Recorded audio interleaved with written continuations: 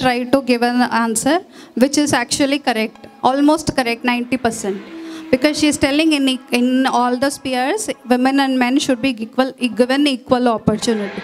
So that is actually the definition of gender equality. So for socially, politically or economically, where men and women are treated equally. At home also, outside also, in college or when you go to work, whenever we get treated equally, that's when we get equal opportunities also. So when we get equal opportunity like men and women, that's when we have achieved that kind of progress in our society. But no country in the entire world has reached that state. Still there are a lot of discrimination against women. For example, Andhra Pradesh. Do you know, any one of you know what is the literacy rate of Andhra Pradesh? No, it's wrong. She's telling it's 40 to 50%. What is the literacy rate of Andhra Pradesh? Government of India calculates literacy rate based when a person is able to sign or write his name. It is considered that person is a literate. No need to go to school also. If a person is able to write his or name, that person is considered to be literate. That's how we'll calculate.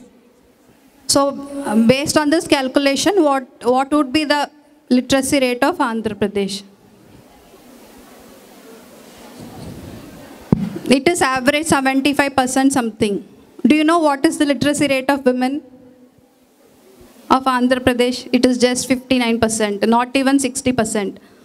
So still lot of women don't get to go to schools, don't get educated in Andhra Pradesh. It is just 59. It's very bad. Actually, it's one of the least in countries. In India also, it is one of the least. So, but all of you have come to college, all of you have crossed schooling and everything. But most of you, after completing college also, you need to go for some job. You need to pursue your career. But most of the cases, what happens, girls who pass out to the college, most of them end up getting married. They don't actually go to job. So that situation is going on. Not only in Andhra Pradesh, in many other states also. Percentage of women workforce is very less actually. In all the states in India. So my humble request would be to all of you that after your college also, you should pursue your career. Go for job. It can be anything. So that's how we contribute to the society also. So all of you, please think about it. When you go out to the college, have some goal, have some career. So pursue your career. And most of the time you will think that house lo support ledu, so mother is telling like this, or father is telling like this. But it's not like that. When you are very consistently preparing or focused on one particular career, that you will definitely be able to achieve it. So for example, in my batch, we were 180 IAS officers, out of which only 30 were women. Rest of the people were only men. So even in IAS, out of 180, only 30 women cleared IAS exam. So rest of them are men only. So that number should increase. 90 should be like men, 90 should be like women, right? Half. So that is not happening even in IAS also. So that situation should be changed. Even if we take politics, so a lot of girls will tell, I'm not interested in politics. But in politics also, not very many women go into politics also. We can like just a number. How many women CM are there, women PM? We just had only one women PM till now. So all of you look very bright and energetic. So just don't lose it. College tarvata avanni marchipokudadu. You should just follow it up and take it to your life also. So and I find lot of like girls, I think you doesn't eat properly because most of you look anemic also. Why I am saying this, when I was in college, I used to be very anemic.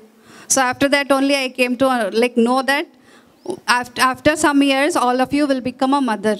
So when you give birth to a child, that child is actually a asset to the society. We should not be giving birth to a malnourished or undernourished child. Even this is one big issue which is going on in Andhra Pradesh, where a lot of small like kids, deaths are happening, antenatal deaths.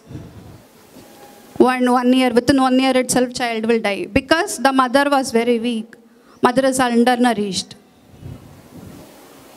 So all of you also, or if you have elder sister, relatives, cousins, you should tell them that it's not only for the person, lady, it's for the future generation also, that you should take care of yourself.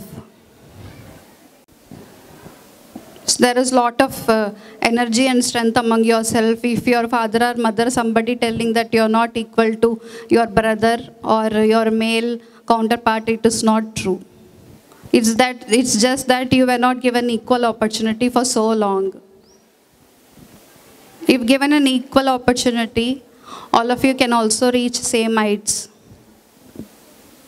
Just believe in your inner strength and try. Just don't stop trying. So I don't want to talk much. It's like it's one-sided and going on preaching.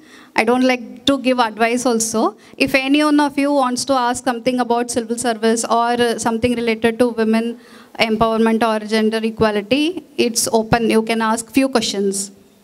Now to me, right? Yes, ma'am. You're not visible. Just come out. I can see her. She's there. Okay, then. You're from which degree? Third year, ma'am. Engineering third year. Engineering third year. Okay. So my optional was sociology. I chose sociology because I did masters in social work as a PG course. Then I knew, I analyzed my strength. Then I knew that I can write good answers. So usually if it is science, then we need to write only about the logics and we need to just constrain our answers only to science. If it is arts, like something related to history or sociology, your perspective also you can write and you have a bigger arena to write actually. So that's why I chose sociology. Thank you, ma'am. Ma'am, what is your message to the young aspirants? How many people are interested in UPSC here? Okay, I can see few hands. What do you want to become, IAS, IPS? IAS? Okay. You? Okay, so IAS they are saying, some might be IPS also. So under UPSC we have lot of services. Actually, I don't remember the numbers also because there are like huge. We have Indian Railway Service, Indian Information Service, then personal service, some like kind of services.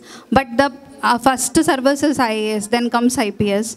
So for all young aspirants, only one thing, it took some 2 years to clear the exam. Some people will take 6 years also. Some people will clear in first attempt. Some people will clear in sixth attempt, fifth attempt, fourth attempt. But when we prepare, no, so we should prepare with consistency and hard work. So everyone's capability and everyone's understanding will not be the same. I might clear in first attempt or somebody will clear in sixth attempt. Doesn't mean that that person is of less than me. So we should, all of you should just keep trying. One day you will definitely clear. Just don't lose heart, because I know one of my friends, she also cleared in same batch only. She got married and she had 2 children. After that, she prepared on her own. Like, she did not go to any coaching also. She sat at home and she prepared herself and then she cleared. She also like came with us in same batch. So this kind of inspiring stories are also there, inspiring persons are also there. So for all aspirants, just don't lose like your heart. Just don't give up. Just keep trying. One day you will definitely reach your goals. Thank you, ma'am. How many hours did you prepare for a day and where you had prepared? Will you advise me?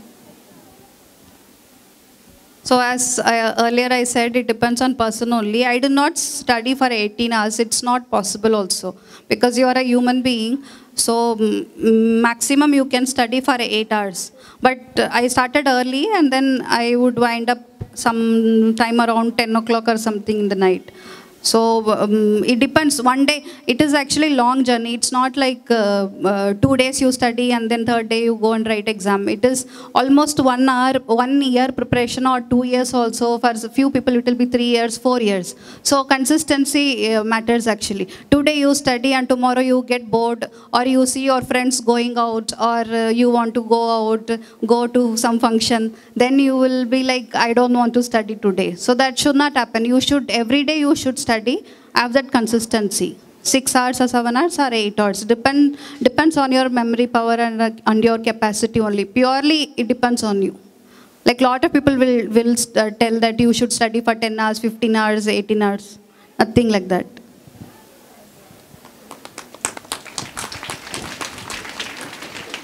Good afternoon, ma'am. I am Anusha. Very honored to see you, ma'am. I have a question that as everybody in their field, they has a vision to achieve something, right, ma'am? So when you getting into the civil servant, do you have any plans to achieve in your service? Okay, that's a very good question, Anusha. Thank you.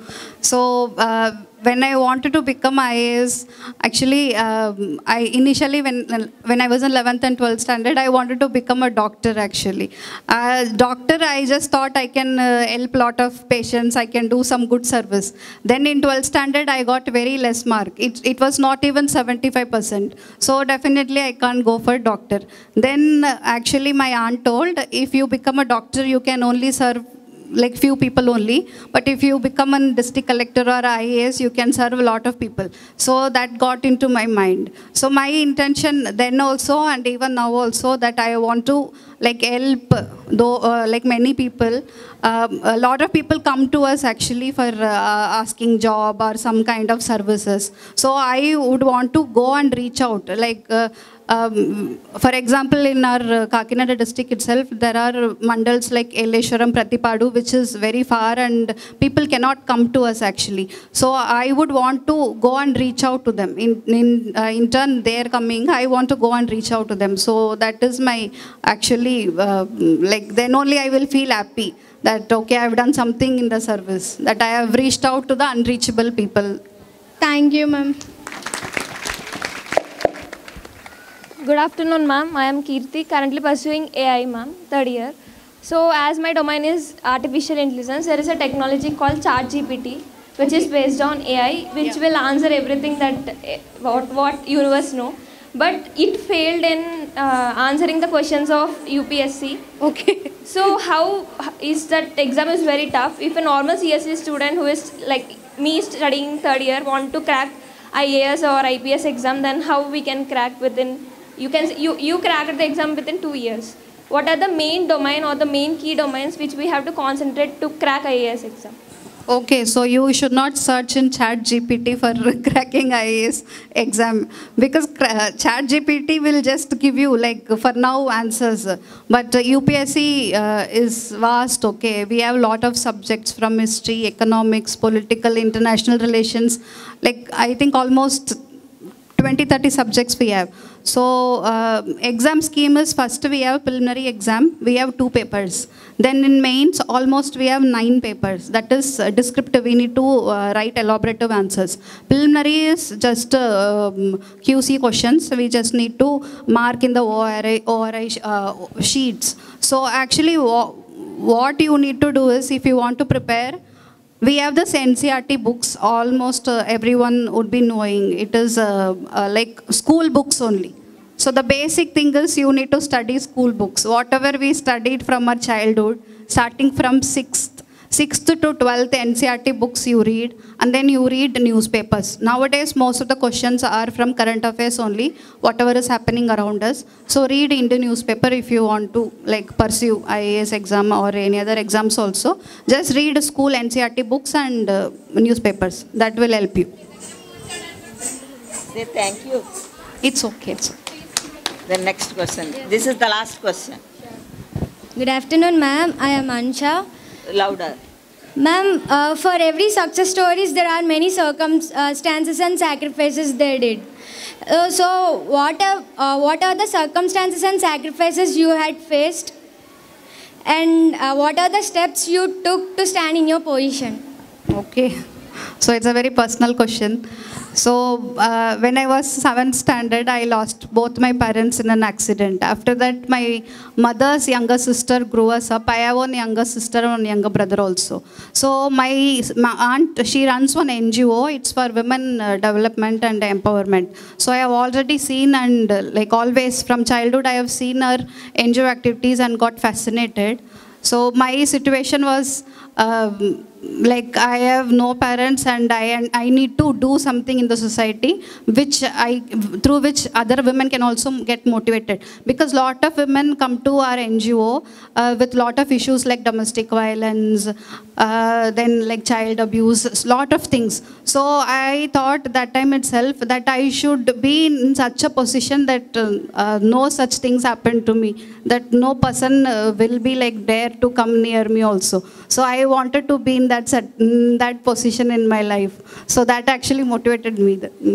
I'm sorry to ask you, and thank you for asking. It's okay. Answer me. Thank you.